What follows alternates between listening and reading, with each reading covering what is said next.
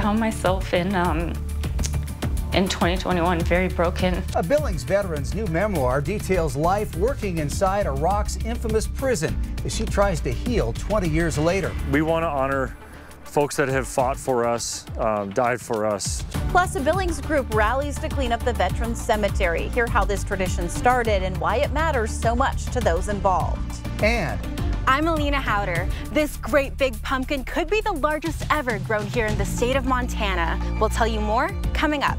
the 5:30 news starts right now. From Montana's news leader, this is the MTN 5:30 News. Well, good evening, everyone, and thanks for joining us tonight. I'm Russ Riesinger. And I'm Andrea Lutz. It's been 20 years since U.S. armed forces invaded Iraq, marking the beginning of a nearly decade-long war. More than 1 million American troops served in the country during that time, including one Billings woman who is now putting her experience on paper. Our Diane Parker caught up with this soldier for a first look. A Billings combat veteran is unveiling a female soldier's truth in a new tell-all book called Shattered Reflections. It's helped her heal from trauma in the battlefield some 20 years later, and now she hopes it can help you heal too. June 27, 2003. I am not too sure how to put this day into words. I woke up this morning at 0700 with the intentions of going to the phone and calling Mom. We pulled out of the prison. There was a very loud boom. I looked again and saw a body laying to the side. It's a chilling journal entry in its raw, unedited form, and you can read it in Dallas Knight's new book. When I went off to basic training, I was essentially training for war. 20 years later, Knight is taking on her trauma from the war zone in Baghdad, where she was a military police officer at the famous Abu Ghraib prison. She was one of only a few women in her unit. During that time, I kept a journal. I had this overwhelming need to open it because in 19 years I hadn't read it. Every once in a while I would open it up. Most of the time I closed it and I vowed to never open it again. It took 6 months and a therapist to help her get through all 88 journal entries written in pink and purple pen when she was just 19. My way of still embracing that feminine side. The right? choice of ink color came at a time when she lacked control of her daily environment, including what to eat, drink, rations, and using the bathroom. They dug a big trench as long as a football field. When they got full or nasty, they'd come over and fill in the trench and then dig another one. Those things aren't really discussed and people don't really know. But if you pick up a copy of this book, you'll know exactly what it was like serving as a woman among an abundance of men. At 19 was suppressing everything that told me that I wanted to be a female and respond with emotion. Tried to act like a man. It's confusing and exhausting, but somewhat necessary. I watched this evolution of myself become emotionally walled off. Her reading, writing, and healing journey allowed her to fully process emotions, one journal entry at a time. September 9, 2003, I am working out in the yard. I really don't like being out here because the prisoners are perverted and I feel really uncomfortable. Knight hopes her words help readers process their traumas too as they read every entry complete with footnotes and reflections. In Billings, Diane Parker, MTN News. Knight's book launch party is this Saturday night from 6 to 8 p.m. in downtown Billings at the St. John's United Ganans Commons. More than 4,000 Americans were killed in that conflict, some from here in Montana. One group took Wednesday to honor Billings fallen veterans in the best way they know how. Our Kelsey Boggs has tonight's Positively Montana report. It's pretty unusual to find half of the tree service companies in town gathered in one location, working on the same project. But that's exactly what's happening here at Mount View Cemetery. And tree service companies from across the Magic City are here lending a green thumb. Our nation's veterans are often viewed as our heroes. And it's cemeteries like this one where many come to both honor. Obviously, we want to honor veterans. And remember them. Folks that have fought for us, died for us. And this is their final resting place. My grandfather's a veteran, buried in a cemetery in Michigan. But on Tuesday, dozens gathered at Mount View Cemetery in Billings not to mourn, but to give back. Brian, my lead arborist from the tree service, he was participating in saluting branches in Helena, Montana, He asked me if we could start it here in Billings. We kind of led the charge on getting everybody together. That's right. Roughly 65 arborists from more than half of the tree trimming companies in Billings joined forces for saluting branches. Anytime you can get tree guys around a bunch of trees to cut, they're happy. A project now in 49 states aimed at beautifying the final resting place of our country's veterans. Super important to my family and me personally to be able to be here. This is the heartbeat of Montana as a whole, and people want to improve where they live, no matter what that looks like. And for Chandra Brown, it's especially personal. I was active duty Air Force as a hydraulics mechanic for 4 years as well. A project focused on serving those who served while beautifying Billings, one cut and trim at a time. We try to give back to the community any way we can, everywhere we can. This was another way for us to give back, to get people together, to show support for veterans. In Billings, Kelsey Boggs, MTN News.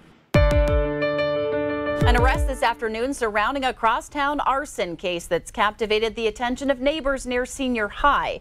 33-year-old Calder Strodman was arrested last night and booked into the Yellowstone County Jail after he suspected of setting fire to 2 vans outside Billings Senior High Sunday.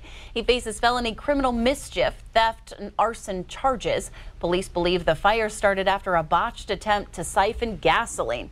And just a half hour later, another fire was started outside the Billings HRDC.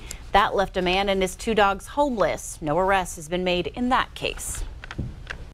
More turnover at the top of Billings hospital leadership. This time, St. Vincent's Healthcare has announced that its president is leaving next month after accepting a new job. Jen Alderfer became the St. V's leader in December of 2021. Her last official day will be October 20th after accepting a job at LifePoint Health based out of Nashville.